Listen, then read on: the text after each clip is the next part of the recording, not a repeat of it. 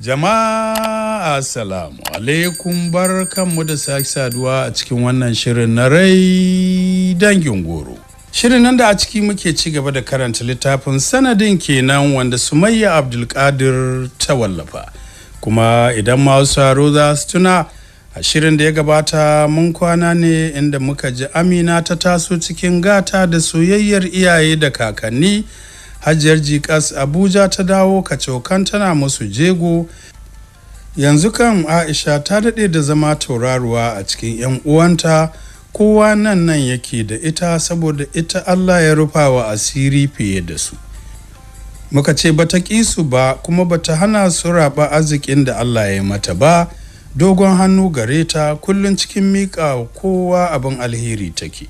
Don albashi gare ta mai zaman kansa cikin akawunt ɗinta, duk wata ma'aruf ke zuba mata ba ruwansa da me za ta yi da shi. Muka ce yanzu shekarun Amina 4 kenan a duniya, ta daɗe da shiga makaranta. Ma'aruf wa'adinsu ya kusa cika, sun yi nisa da yawon kamfen da shirye-shiryen zaɓe mai zuwa ba da jimawa ba. Shine ɗan takarar da jam'iyyar suke tinƙaho da shi, kuma ɗan takara mafi rinjayen magoya baya. To nan ne muka tsaya, yanzu ko za mu ci gaba. To jirgin gaba yake da sauka a filin jirgin sama na Abuja, idanunsa a lumshe, fuskarsa rufe cikin hular kansa, kannan sumul ya sha saisayi irin nasu na masu madafun iko. Za ka yi tsammanin tun da ya zauna cikin jirgin bacci yake yi, sai yanzu da aka ce ya saka bel jirgi zai sauka. Ba bacci yake ba, tuna baya ne na gwagwarmayar rayuwarsa ya gilma masa.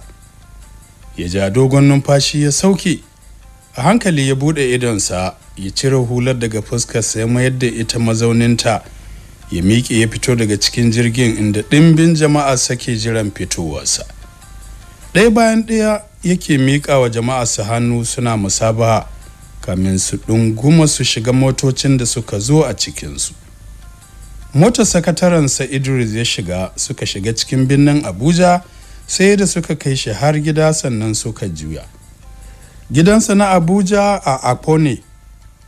Tukun gidan ya kammala komai na abincin rana a teburin abincin falon, ya gaida ogan ya fita. Sallah ya fara yi sannan ya ciro wayarsa daga cajin da ya sanya ta, cike da mamakin me yasa Aisha bata kira shi ba in shi jama'a da rashin cajin waya sun hana shi kiranta.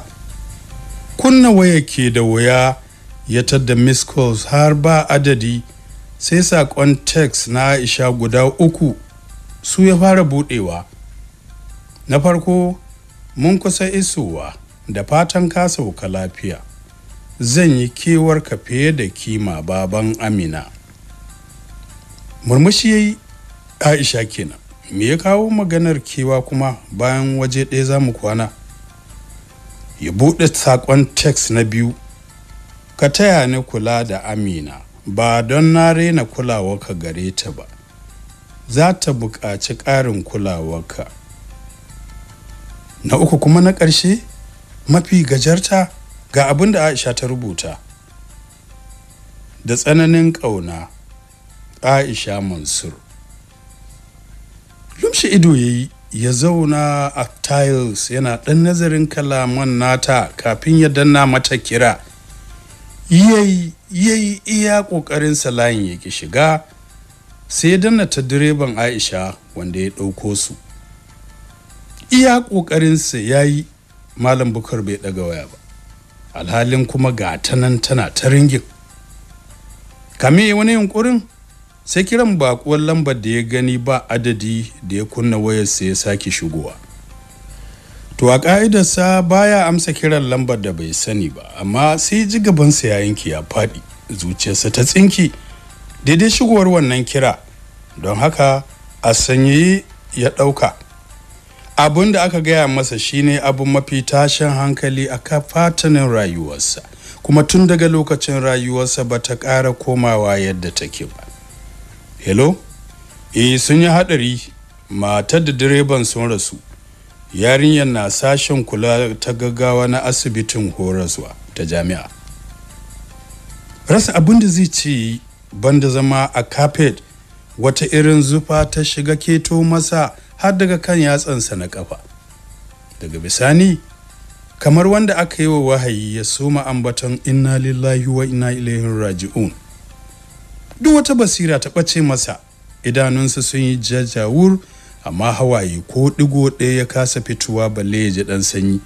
Ji yake kamar an gumbuɗa masa barkono a idanunsa. A haka ya shafe awa ɗaya a zaune har dai da ta haifa masa sanyin idaniya Amina. Tun da ya aure ta bai ƙara kallon wata da sunan so ba.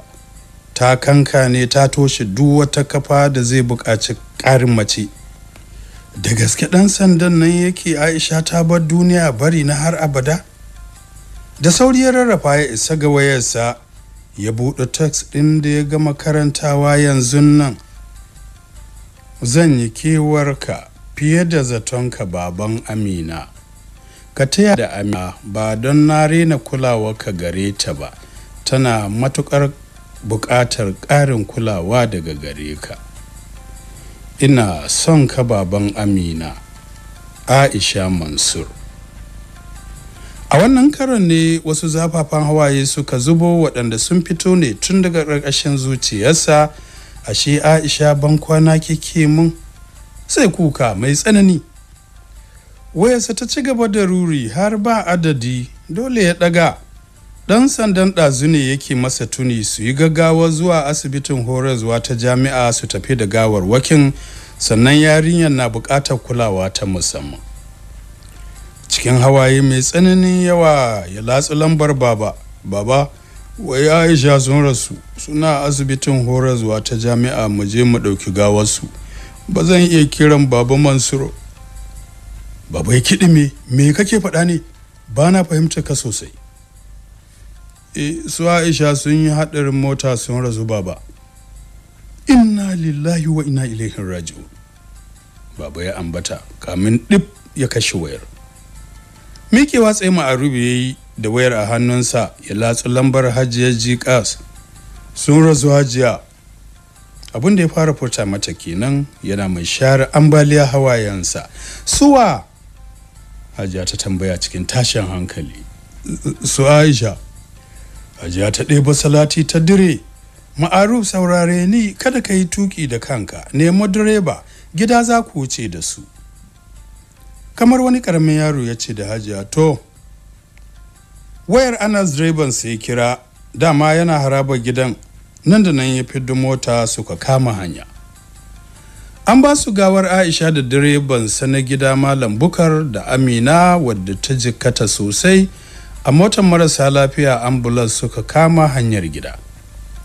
Suna isa gida aka wuce da Amina asibitin horarwa ta jami'a, su kuma suka isa unguwarsu, ainihin gidan iyayensu, inda aka yi wa mamatan sutura zuwa gidansu na gaskiya. Idan Ma'aruf ya zauna yana tuna yadda da hannayen nan nasa ya sanya Aisha cikin kabarinta, sai hawaye su tsatsafo mishi, ya ƙara yadda rayuwa ba komai bace, kamar matafiyi ne ya tsaya don ya huta ya ci gaba da tafiya, sai ikilasi ya ƙara cika zuciyarsa. Tunanin rayuwa bofil ya ƙi zama wajen karɓar gaisuwa, ko da yaushe yana asibiti gurin Amina wadda bata farfado ba ma balle a san hakikanin raunukanta. Likitoci dai sun tabbatar tana numfashi da taimakon oxygen, ta kuma karye a dukkan kafafunta. Aisha tamkar ruhi ce a gare shi, ya tabbata ya yi babban rashin da ba zai taba maidawa ba, don haka zama ana mishi gaisuwa ba abin da zai rage na daga raɗaɗi da zogin da zuciyarsa ke yi na rasa ta, sai dai ya ƙara. Don haka ya zaɓi da yi nisa daga amsar gaisuwar. To kwana Aisha 7 da rasuwa, wanda ya daidai da kwanan Amina 7 a asibiti. Cikin matsananciyar kulawar likitoci numfashinta ya daidaita, aka cire oxygen, aka ci gaba da bincikenta. Daga baya likitoci suka kira Ma'aruf don gaya masa halin da ɗiyarsa ke ciki.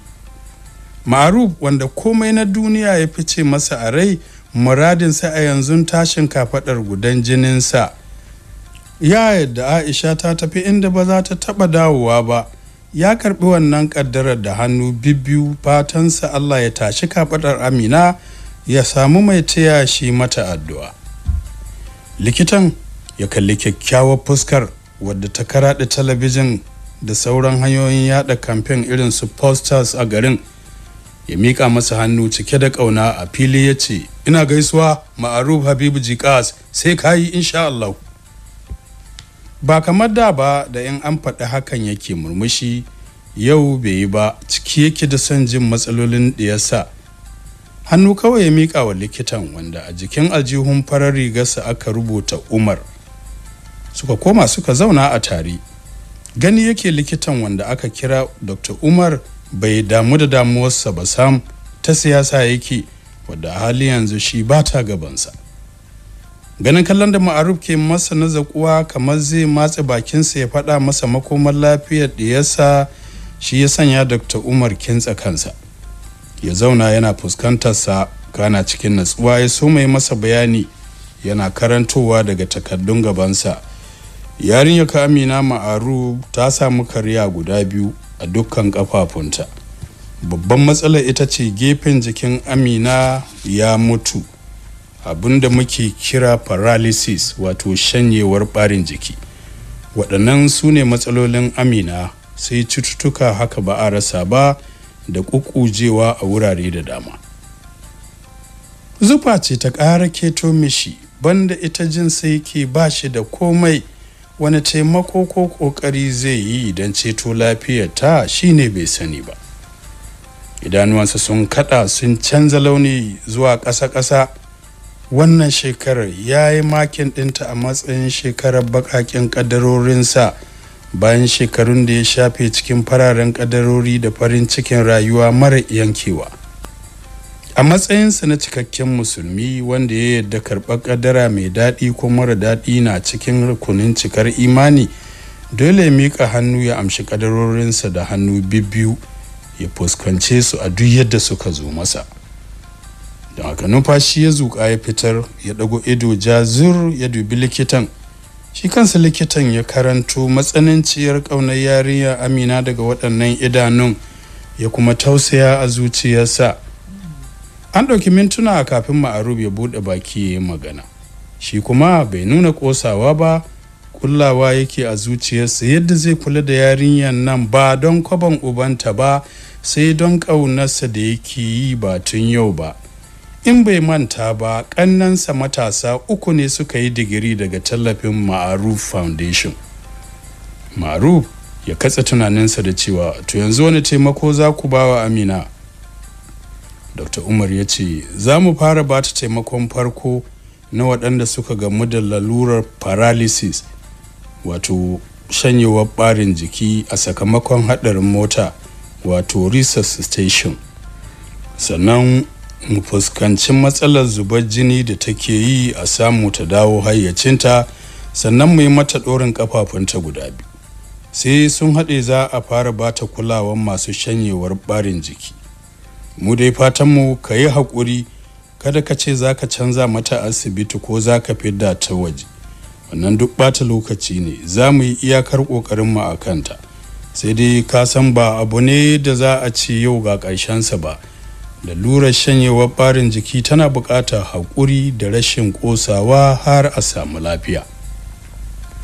Da wannan suka kawo ƙarshen zaman nasu.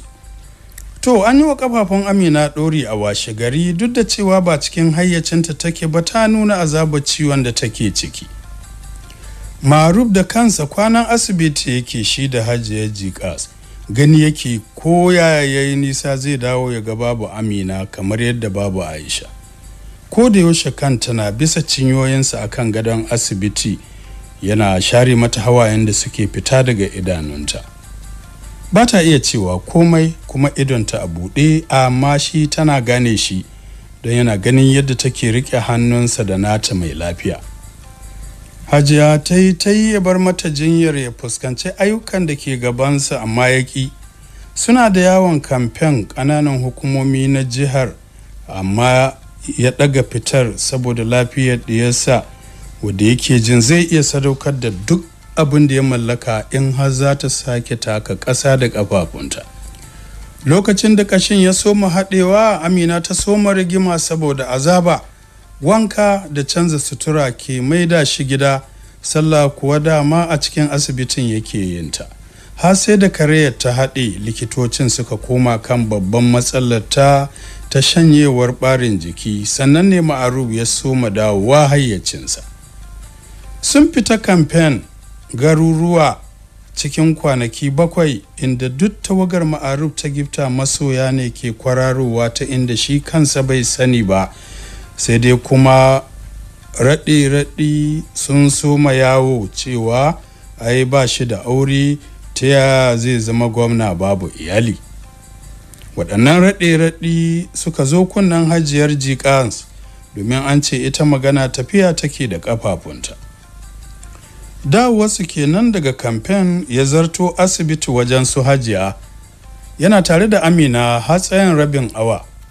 Kallo ɗaya hajiya ta yi masa ta karanto matsananciyar yunwa a tare da shi, don haka ta janyo sandukan abinci na alfarma da ke gefe, ta zuba masa masa mai taushi da daɗin gani a ido da baki, ta sa miyar ganye a kai, ta janyo tebur ta ɗora masa a kai. A gefe lemon tufa ne na kwali ta ajiye da kofi. Kyala Amina, sako ka cika gama, magana za mu yi. A duk sanda ya ga hajiya cikin wannan yanayin, maganar da za ta yi mai muhimmanci ce. Ya bi umarninta, cikin daɗin rai ya soma cin abincin, don ko ya manta rabansa da abinci mai ɗanɗanon gishiri cikin kwanaki biyun nan, sai lemukan kwalba, dangin coke da snacks da yakan ci in ya samu ɗan lokaci. Sosai ya ci masar, har da yi wa hajiya godiya. Lemon kwali guda haka ya shanye shi, ya tattara hankalinsa ya miƙa wa hajiya, don ya fuskanci hakan take so. Ita ma nata hankalin ta bashi. Kana sane da cewa ka tsaya siyasa baka da iyali?